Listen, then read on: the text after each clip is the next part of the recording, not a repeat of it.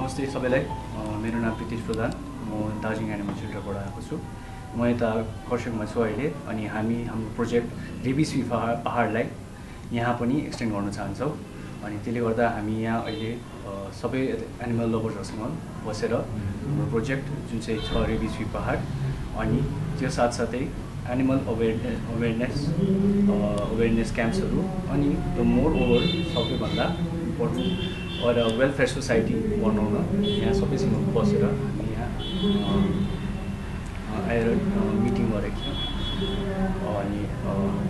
We would like to appeal सबै यता animal लभर्सहरूलाई to be part of this movement and we would like to meet everyone in coming time so that we can do more about welfare and to keep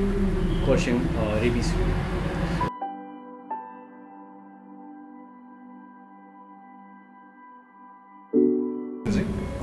उहाँहरू हामीसँग team हुनुहुन्छ Kurseongको animal lovers पनि हुनुहुन्छ माथि animal वेलफेयरबाट नै आउनु भएको छ चाहिँ अन्त सबजनालाई म अपिल गर्छु भन्नुभएको चाहिँ हाम्रो टाउनको निम्ति एनिमल्सको वेलफेयर र रेबिसको अवेरनेसको लागि चाहिँ तपाईँहरू पनि if you people are there who are animal lovers specially youngsters please com forward because we are starting a movement right now, so we'll be covering 20 different wards to find out the population and how we can get the rabies vaccination done efficiently and work towards animal welfare also. So that is the short message. Please stay in touch, and you can stay in touch with us through the Kurseong K9. Nishant will be a part of it, and the numbers will be provided below as well. So social media and with each and every handles, so you can get in touch with us pretty easy. Okay, thank you. हामीसँग Dr. Mir हुनुहुन्छ, उहाँ Darjeeling animal सेल्टरको हुनुहुन्छ गर्दा चाहिँ he's been working over here in the hills for 8+ years है मान्छे महाराष्ट्रबाट आउनु भएको छ गर्दा चाहिँ हाम्रो ठाउँमा एनिमल वेलफेयरको रिगार्डिङली बहुत कुरा गर्नुहुँदैछ गर्दा चाहिँ अब यही टाइम नै हो हामीले पनि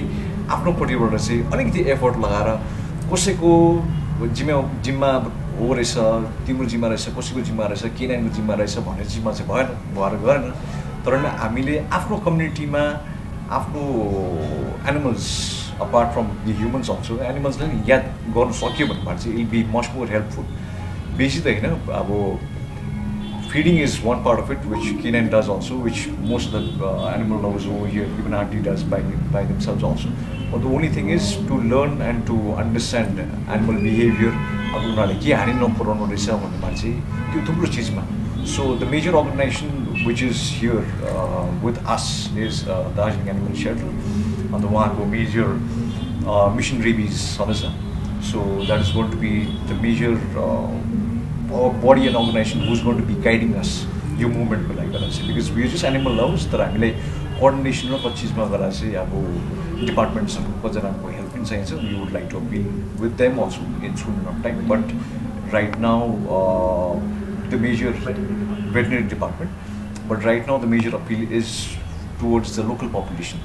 हाम्रो 20 वटा वार्डमा गर्दा चाहिँ if there are animal lovers over there who would like to work with this cause it's a voluntary cause, eh? I'm telling you this thing initially. So it's a voluntary cause, but it's for the betterment of our society and the animal welfare. म Dr. Mir Darjeeling animal सेल्टरबाट अन्त mission रेबिसबाट हामी दार्जिलिङमा rabies free पहाड यस्तो project start गरेको छौँ हामीले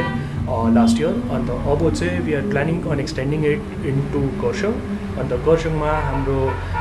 rabies free पहाडको प्रोजेक्टको लागि दार्जिलिङ एनिमल सेल्टरसँग हाम्रो एनिमल भेटरी डिपार्टमेन्ट जुन चाहिँ छ they have been a really nice support a really strong support to us even now they are supporting us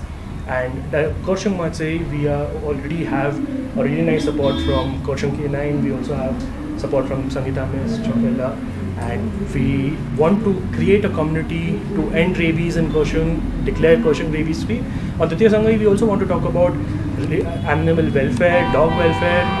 and bring in a coexistence in Kurseong to help build a better community. So it's an appeal to all of you whoever is interested, especially youngsters, please join us for this voluntary cause and let's build a community together. Thank you.